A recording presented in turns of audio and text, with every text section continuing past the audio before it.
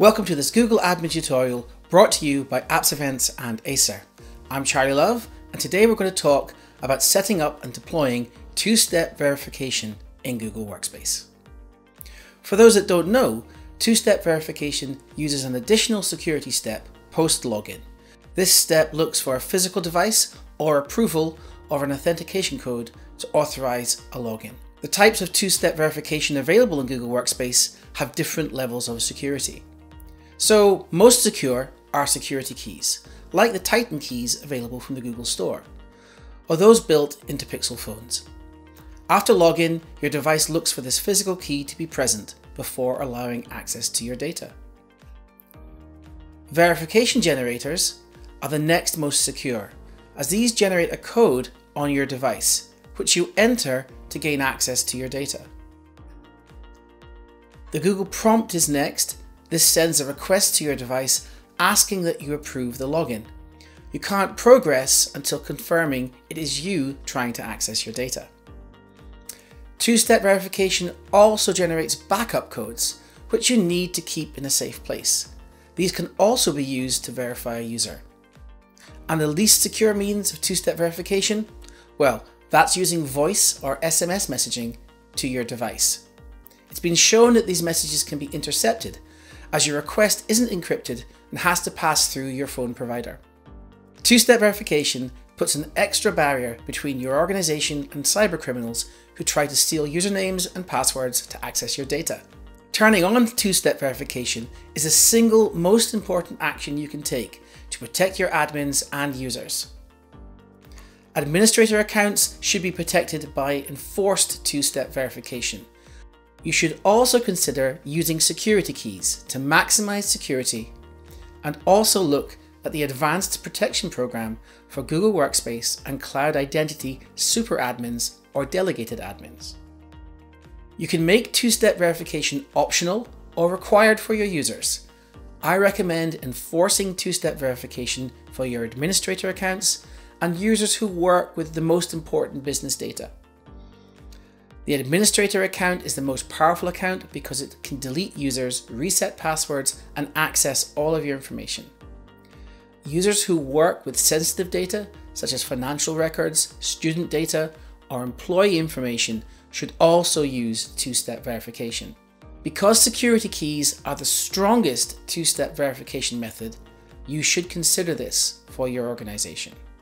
So let's talk about deploying two-step verification and how this process works. The first step is to communicate with your users.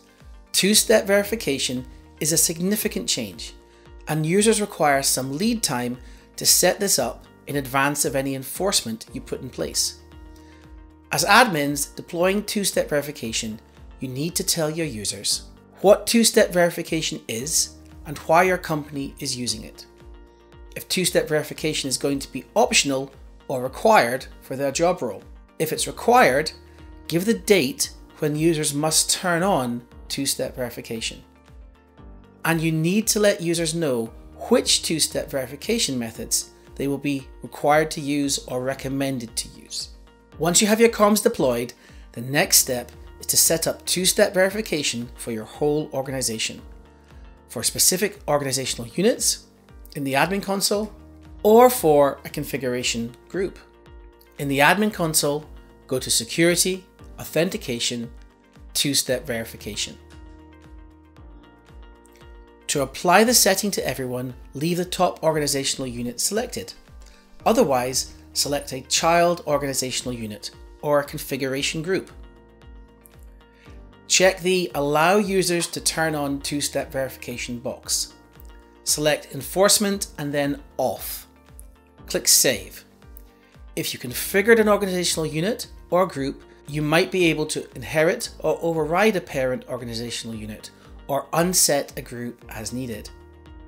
Step 3 is to tell your users to enroll in two-step verification. Provide instructions for enrolling in the two-step verification methods that you want to allow. Google have some great support articles on how to do this, so you can direct your users to these. Step 4 is to track the progress of your users enrolling in two-step verification. This can be checked from the admin console. In the admin console, go to Menu, Reporting, Reports, User Reports, Security. This report will allow you to see who is enrolled in two-step verification and who is not. If you want to identify OUs and groups who are not using two-step verification, you can in the Admin Console. Go to Menu, Security, Security Center, Security Health. Search Security Health for two-step verification for admins or two-step verification for users to view two-step verification information. Now your users and/or your admins are enrolled in two-step verification, it's now time to enforce this. As I mentioned earlier, it's important to enforce this level of security for your administrator users and those users with access to sensitive information. So let's enforce two-step verification for this admin OU within our school demo OU. We turned on the ability for users to turn on two-step verification earlier, so this box is ticked. For enforcement, choose an option of either On, which starts enforcement immediately, or Turn on enforcement from date, which I recommend, as this gives your users some time to get themselves enrolled. Select the start date for enforcement. Users will see reminders to enroll in two-step verification when they sign in. When using this option, enforcement will start within 24 to 48 hours of the chosen date. If you really want a precise enforcement start time, use the first On option and manually enforce the start. Your users won't get any prompts to set up two-step verification with that approach, as I've said before. So communication is really important. You can give new employees time to enroll before enforcement applies to their new accounts. For a new user enrollment period, select a time frame from 1 day to 6 months if you want. I would recommend that you choose 1 or 2 days because that's the more secure option. During this period, users can sign in with just their passwords. To let users avoid repeated two-step verification checks on trusted devices, under Frequency, check the Allow User to Trust the Device box. The first time a user signs in from a new device, they can check a box to trust their device. Then the user isn't prompted for two-step verification on the device unless the user clears their cookies or revokes the device, or you reset the user's sign-in cookie. In most cases, you would want to allow trusted devices to reduce the impact of users frequently having to use two-step verification on the device that they regularly use. Only in cases where your users frequently switch between devices would you want to avoid this setting. As admins, you have some choice on the authentication methods that you allow. For methods, select the enforcement method. The various options are Any, users can set up any two-step verification method. Any accept verification codes via text, phone calls. Only security keys, users must set up a security key. So if you choose Any, users can set up any two-step verification method they wish. If you choose Any accept verification codes via text or phone calls, choosing this method means that users can set up any two-step verification method but can't use their phones to receive two-step verification codes via voice or SMS. Users who do use texts and phone calls to verify will be locked out of their accounts. To avoid locking out these users from their accounts, refer to the Google support pages to find out how you can monitor the use of text or voice verification codes through the login audit log. If you choose only security keys, users must set up a security key. Before selecting this method of enforcement, find users who are already set up using security keys using the user report data. To view real-time two-step verification status for each user, go to Manage a User's Security Settings. If you select Only Security Key, set the two-step verification policy suspension grace period. This period lets users sign in with a backup verification code that you generate for the user, which is useful when a user loses their security key.